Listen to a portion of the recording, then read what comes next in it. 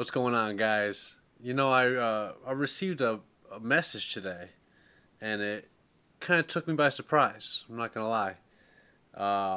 Someone was actually complaining about my posts and my content that I put up, saying that real life isn't all positive. So don't just shine light on the positive things. And and for a second, I had no idea what they were even talking about, but I kind of thought about it, tried to put myself in their shoes, and I think what they're trying to say is everything I say is like positive and motivational. Um, and a lot of times in life, you don't have anything to be positive about, and you don't have any motivation either. So, to those people in those situations, this kind of stuff seems annoying, maybe. Um, I'm gonna go on a limb there and say that that's what the perspective was, but my main response is like your reality is your perception. So what you think about, what you dwell on, what you feed your soul essentially is what's going to become you.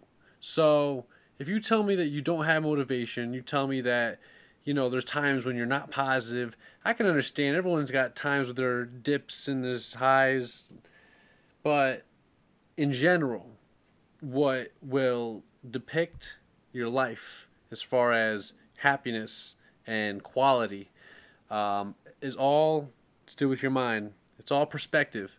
And so, with that said, my reply to that message would be, dude, if you can't think positive in negative situations, then you're never going to get out of that negative situation. And if you can't find motivation, at times you don't have any motivation, then you're never going to get beyond the spot you are now. You're going to stay right where you are. And so my point is, how long do you need to stay at that point? When is it that you're going to realize that, okay, I'm at the situation, I have no motivation and no positive energy? When are you going to make the transition, switch, do something different that allows you to be consistent with your motivation and with that positive energy? Put some things in your life that constantly are reliable and they give you that positivity that you're talking about. Someone or something, like for me it's the gym. The gym, I can go in there any time of day, whatever. I'm having a shitty day, a great day. I go in that gym, I grab that 45-pound plate. That 45-pound plate will always weigh 45 pounds. It's not gonna weigh less because I'm having a good day or a bad day. It might feel like it if I'm having a good day or a bad day, but in general, it's like, I don't know. You got to find something that motivates you on a continuous basis, something that isn't based on others, something that comes from within. Find out what makes you tick. Find out what you love to do. Get passionate about something.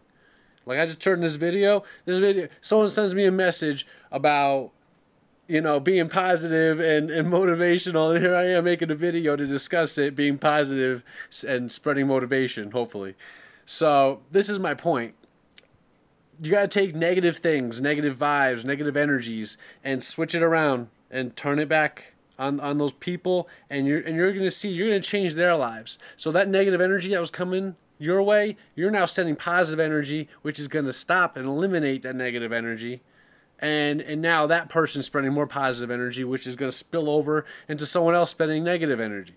And you just keep friggin' sending that shit out like laser beams. You know what I'm saying? Just you got to do what you got to do. All I'm saying is don't send me messages wondering why I'm as positive and seem as motivational as I do on social media.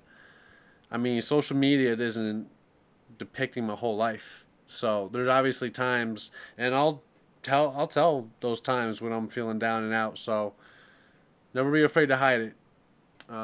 With that said, I'm gonna close out. This is supposed to be a short video log, just to a message that took me off guard, and I'm like, you know what? Let me make a video about my response right on the spot. This way, you know, if the person watching wrote the message or someone else had kind of a similar idea, this helps explain what I do. But at the end of the day, I ain't gotta explain shit to nobody. So it is what it is. Stay positive. Get motivation. Find something in your life, and if you don't have anything, get something that you can always fall back on and be like, man, this thing, and have it, not only that you can fall back on it, but the reasons you're going to it are for your own reasons.